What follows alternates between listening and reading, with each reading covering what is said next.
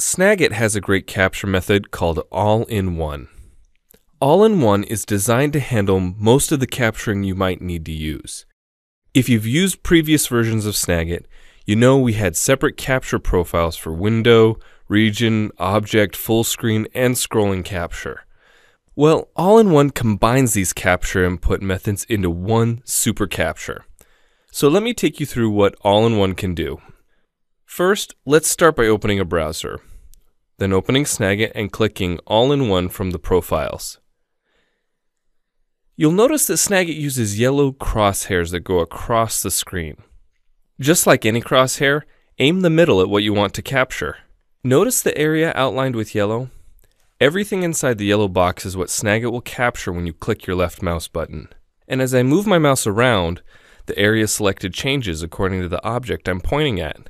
If I place my cursor on the title bar of the application, Snagit outlines the entire window. And with a quick click, I can capture the window and bring it into the Snagit editor. What's nice is I can press the print screen button on my keyboard, and Snagit's going to hide away so I can start another capture. We've already seen how to capture a window. Let's capture a region. Region capture is great when you just need to grab a small portion of the screen. All I need to do is click and drag my mouse to draw a box on the screen. Notice that the Snagit magnifier also appears as I slow my mouse down. This lets you get the precise area that you want.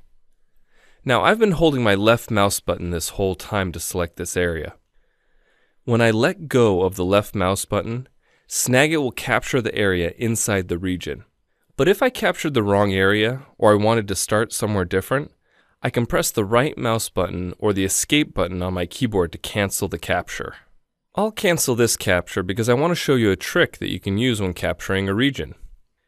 You can use the arrow keys on your keyboard to capture a region instead of using your mouse.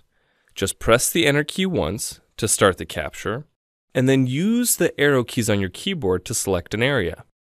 You may notice that this is a little slow. It's slow because Snagit is moving the capture crosshairs 1 pixel at a time, which is nice when you need to be precise with your movements. But if you want to select a large area, hold down the Control key on the keyboard and Snagit will move 5 pixels at a time. You can also constrain your capture area to a perfect square by pressing the Shift key. When you've selected the area you want, tap the Enter key on your keyboard and the capture opens in the Snagit editor. Well, there's one more capture style I want to highlight, so I'll press the print screen button again. You may have noticed some new buttons that appear at the bottom and side of the screen. These buttons appear when Snagit detects a window with scroll bars and lets you start a scrolling capture. To capture a scrolling area, just place the crosshairs over the button. Snagit indicates what area will be captured by showing a faint white area above and below the scroll bars.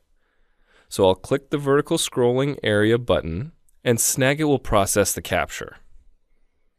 You'll notice that scrolling capture is a lot faster in some applications. In fact, they're usually instant.